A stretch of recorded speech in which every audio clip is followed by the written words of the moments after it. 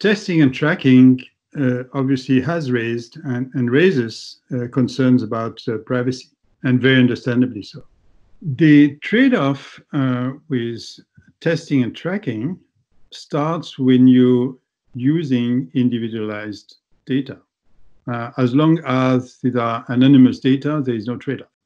Now, what some Asian countries have started introducing are individualized tracing devices. There are various technologies.